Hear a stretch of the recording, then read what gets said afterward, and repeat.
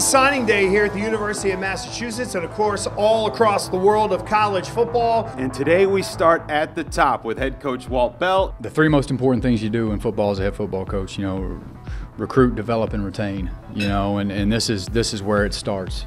We evolved through last spring football, and you really start to identify where your needs are. That's going to set your numbers. That's going to set your allotment. You're really trying to attack the front seven, the offensive line, defensive line, and linebackers on both sides of the ball in this first class, knowing that those guys typically take the most amount of time to develop.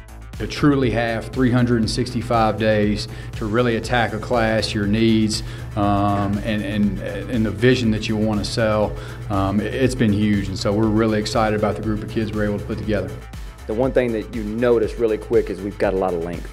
We recruited, we really targeted length and speed. For us, everything starts from a 6-hour radius of this place. I mean, from Boston to DC, that's where we're going to do the majority of our work.